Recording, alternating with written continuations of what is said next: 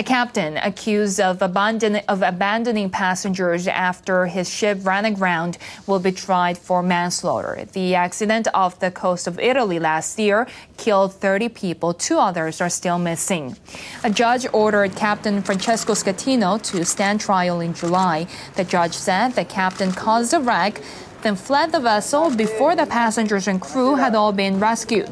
Local media say the captain could face a prison sentence of up to 20 years.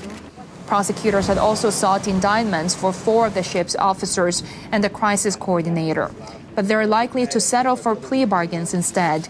The cruise ship flipped on its side after hitting rocks near the coast. Workers have tried to move it, but they've been hampered by high waves.